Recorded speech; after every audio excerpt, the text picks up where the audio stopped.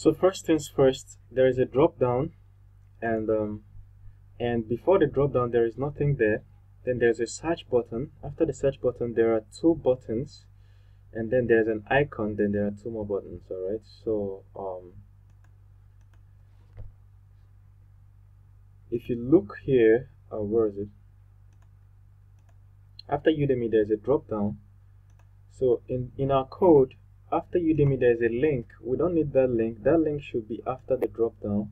There are two links though, and they should be after the drop down. And here is the drop down. As you can see, the drop down is an li tag that ends here that contains some things. So basically in Bootstrap, if you understand how these things are structured, you just have to copy and paste code, then edit. That is mostly what we'll be doing in this video.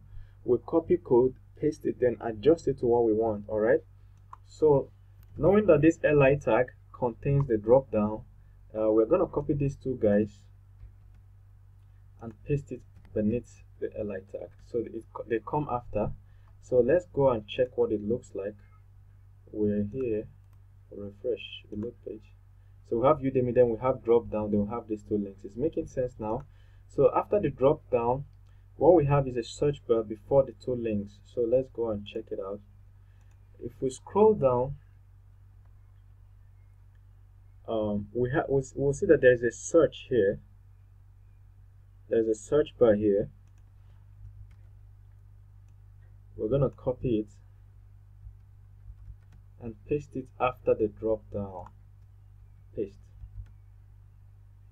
Then we'll refresh. You see, it's pasted here. Now the other thing we have to do is that this drop down is named categories. In Udemy it's called categories.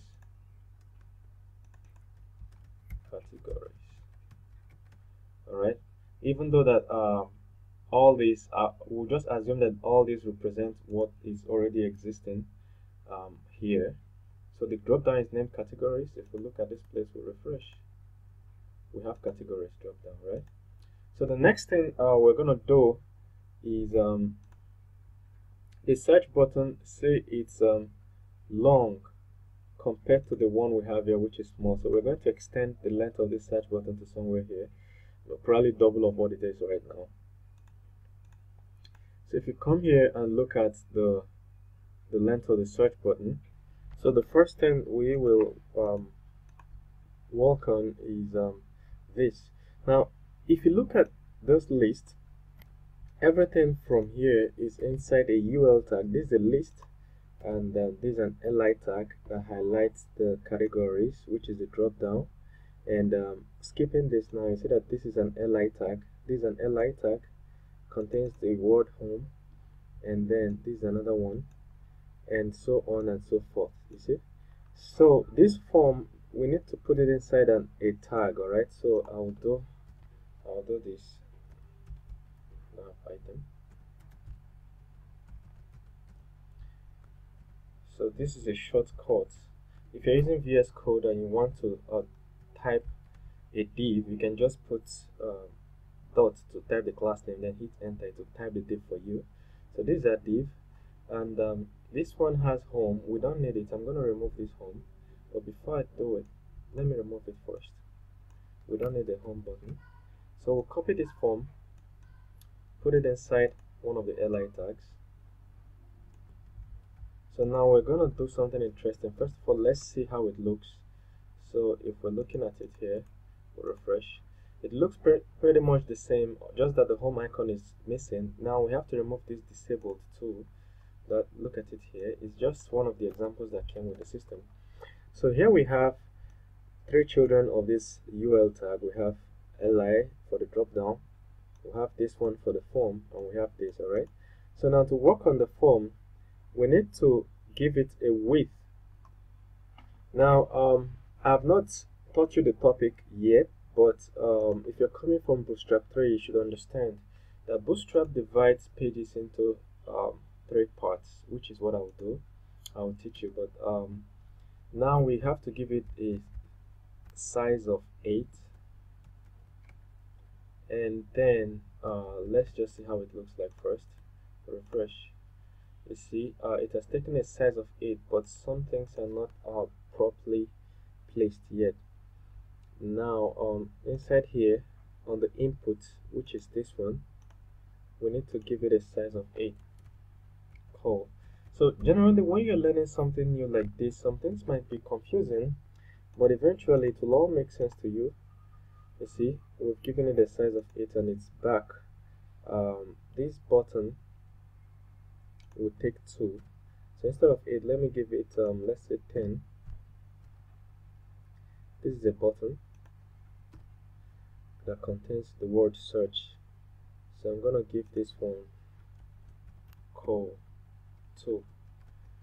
So I will explain what call 1 and call 2 means. 2 is too small. I think 3 would have made sense. Then we'll have to give this one 9. We're playing between 12. Any numbers that we're using must sum up to 12.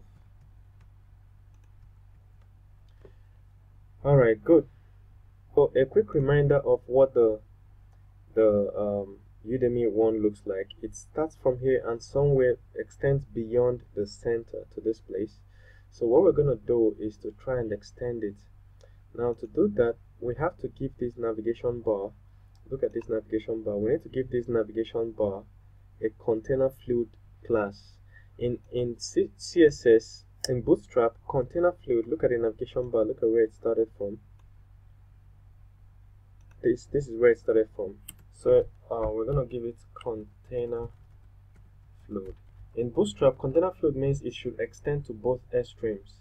As you can see for now, this guy starts from here and it's stopping here. We want it to pull to this extreme.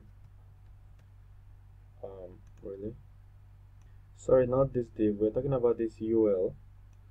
So we come here and make the UL container fluid. If you type this, it means that this UL should pull to the extreme. So if we refresh it, this is what it looks like.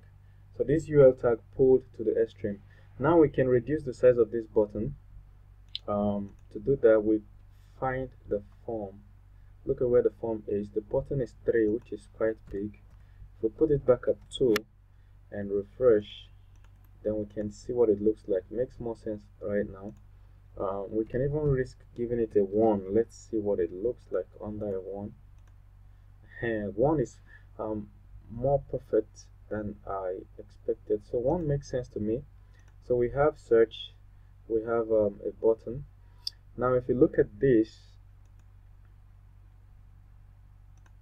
see that there is search, then there is a 1, 2, 3, 4, 5 icons.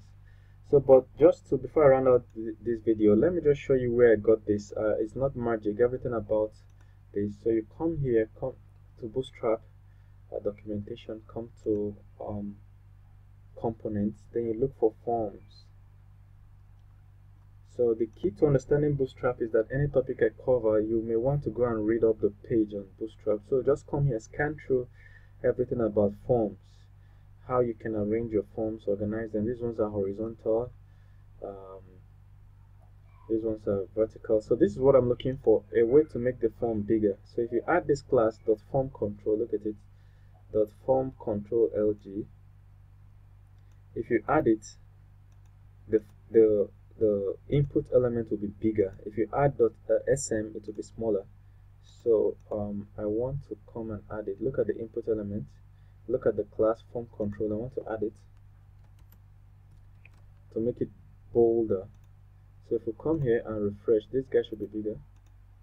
Makes sense to me. So see you in the next video, guys.